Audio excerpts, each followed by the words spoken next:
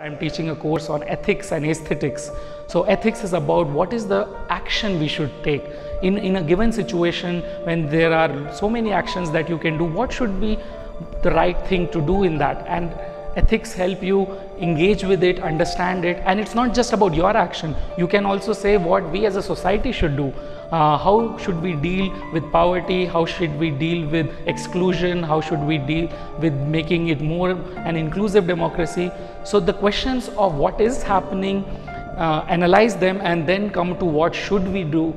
That is what ethics helps you do it. So aesthetics is not just about engaging with art, it is also about cultural sensibilities of our time. So why in India a certain culture is there and why in other parts of the world there are different cultures. And if you have to really address problems, it cannot be just based on, okay, this is the problem, I can solve this and things will start changing. You have to change practices of people, right? It is not just about changing ideas.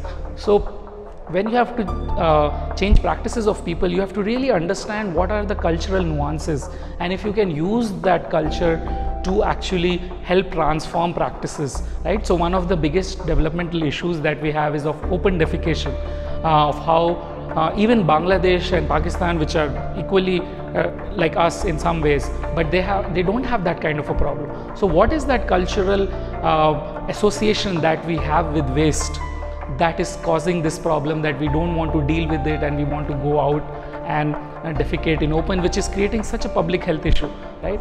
So when you understand that, okay, where is this coming from and what are the problems with a cultural way of engaging with waste, then you can also come up with ideas of how do you address it culturally, and not just come up with, okay, if you put more policies, more money in making toilets, because toilets are also being made but people are not using them. So it requires a different kind of a shift, and aesthetics helps you understand that how these cultural sensibilities are formed and how do you change it through art. And art can be very powerful for social transformation, whether it is films, music, dance, all of this.